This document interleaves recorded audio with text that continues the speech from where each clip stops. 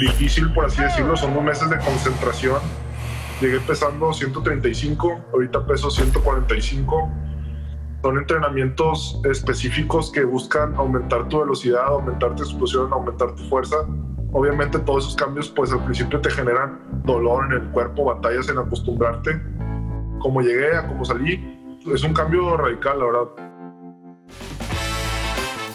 30,000 players have given it all on the field since the NFL was founded 100 years ago, but only 20 have been born in Mexico.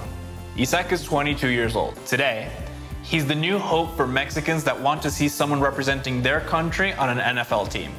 Isaac went through the international player pathway in 2019 and made it onto the Dallas Cowboys roster. He's now part of the training team that will launch him to the highest possible level for the opportunity to play in the 2021 season.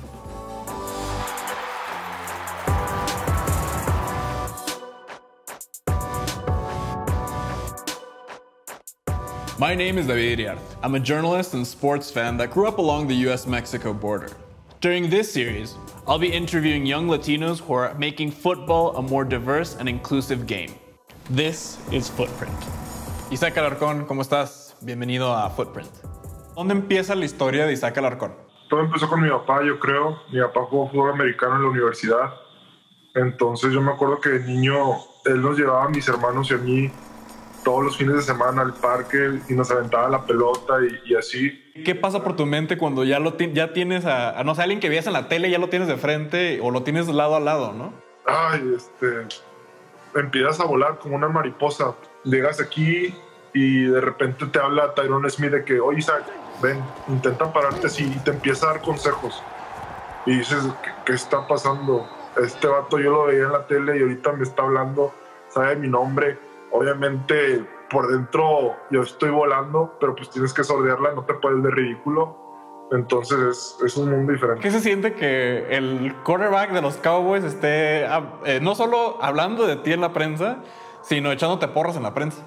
I love Isaac. The great Isaac is what I call him. He's got a big fan in me, so we're all fortunate to have Isaac. Me acuerdo la primera vez que lo vi, estaba en la tina de hielo. Él se mete en la tina donde yo estaba y me dice, ay, ¿para qué universidad jugaste? No, pues para el TEC de Monterrey. Y me dice que, en serio, qué increíble. Oye, estás abriendo las puertas para tu país. Es un sueño hecho realidad. ¿Qué se siente compartir eso con jugadores profesionales? Sinceramente todos nos tratan muy bien y pues como soy el único mexa del equipo, pues todos saben quién soy. Me sacan plática, ¿qué onda Isaac? A ver, cuéntanos, ¿qué onda con México? ¿Quieren apoyarme a que esto sea fácil para mí y pueda empezar a crecer como jugador de fútbol americano? Entonces estoy en el mejor equipo en el que pudiera estar. Rolando Cantú también pasó por el mismo programa, un programa parecido al tuyo. ¿Te has apoyado en él de alguna forma o han tenido alguna conversación sobre lo que es ser un jugador mexicano en la NFL? Me ha apoyado bastante, me ha dado consejos que pues nada más él trae. Después de 15 años vuelve a llegar otro mexicano en la NFL. ¿Qué se sintió ver a Alarcón en esa jersey? Cuando me enseñaron mi jersey que dice Alarcón, me volví loco. Es la primera vez que tengo un jersey que tiene mi apellido atrás, entonces imagínate. ¿Y qué crees que eso significó para tu familia o para los fans mexicanos ver un apellido latino en una jersey? Híjole, pues la verdad hay mucha gente que me está apoyando, hay mucha gente que en verdad se alegra de tener un mexicano acá. Entonces yo los quiero representar a mi país de la manera correcta, no nada más dentro del campo, sino también por fuera. ¿Te parece importante que haya más jugadores latinos en la liga? Yo lo único que quiero es que esa puerta se abra, que digan, sí le queremos dar una oportunidad a él, porque ya nos pasó esto con este Rolando, con este Will Hernández, con este Ramiro Proneda, ya nos pasó con Isaac, y si ya nos pasó con ellos, con este vato también nos puede pasar.